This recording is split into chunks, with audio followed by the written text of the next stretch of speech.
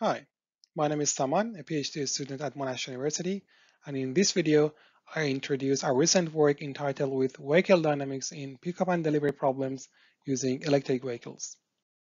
The Pickup and Delivery Problem, PDP, is a well-studied problem in constraint programming CP and operations research.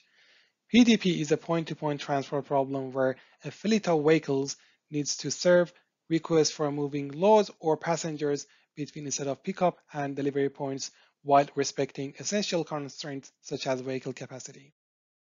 The solution to the PDP is a set of routes, one route per vehicle, that satisfies both problem objectives and transport constraints. If electric vehicles are operated in the transport system, we also need to track their energy level and plan charging detours if necessary. I briefly highlight some of the contributions of this work. First, we show that the energy estimates of the trips might be up to 15% less than their actual energy requirement if we ignore parameters in vehicle dynamics.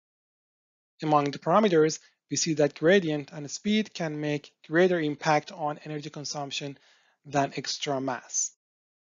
And although adding mass increases the model complexity, ignoring mass can lead to infeasible trips in some critical cases.